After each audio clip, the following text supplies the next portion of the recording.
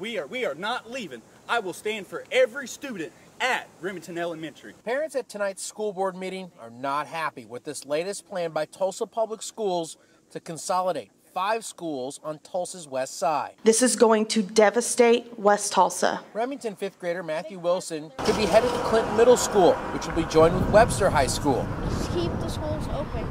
Do the kids a favor and keep the schools open. That's all I'm asking. The district also plans on consolidating Remington and Park Elementary with ECDC Porter.